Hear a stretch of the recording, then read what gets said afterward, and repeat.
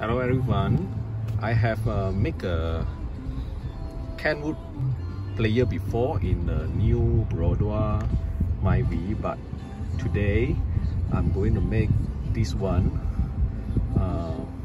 The model is a Kenwood DDX919WS, which is a perfect fit to the new Myvi, and that's the reason why I make another video about this player today.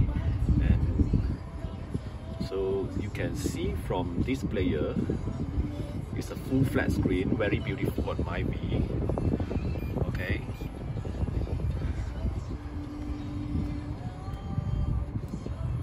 And the fitting is perfect from edge to edge.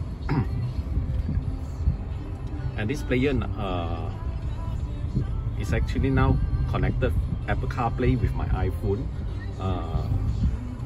My iPhone now is filming this video, and you can see it's still connected with the car player, so I can take the video and playing the CarPlay at the same time. We go through some of the features that have in the Apple CarPlay. And I'm doing this CarPlay connection now without any wire, so not this wire. Let me unplug it. Okay, I'm not connect CarPlay with any wire now, so I'm doing it this in completely wireless connection with my iPhone, and I can still take video of it. So this is what I have in my iPhone. So all those supported apps will be automatically shown here. So basically a few common and most useful app for driving, I guess it's a phone call. Okay, phone call is like everything in our iPhone. It's easy for you to you can search in your contact, so you can choose from the alphabets to the contact you want, or you can also straight to dial the number from the keypad here, if you remember, and just press this green button if a call to the person. So if you use Apple Music, so all the information of Apple Music will show here. Because I seldom use Apple Music, I'm more on the Spotify. So let me show you my Spotify, and all my saved songs in my playlist here. So all this is my playlist. Okay, but I will skip this and go to the navigation. Okay, Google Maps. Okay, some pretty cool function that I want to go through in the Google Map is okay, so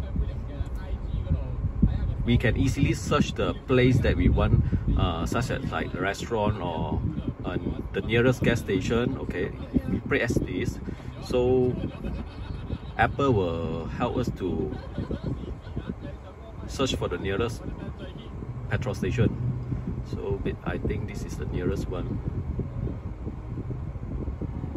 In 100 meters, turn left. So now Google bring you to the nearest gas station that you picked just now. Exit it, and then okay. So after you pick one location, if you want to select other routes, you can choose from more routes here. So there's a few routes you can go to. Okay, and then for the destination that you want, you can just easily search from a keyboard here. The alphabets come out, or you can also search from the history. Next we go to Waze. Okay, here is the Waze in the Apple CarPlay. all this is a history. I went before. Okay, let's pick one. All set. Let's go. So Waze now began and bring you to the location.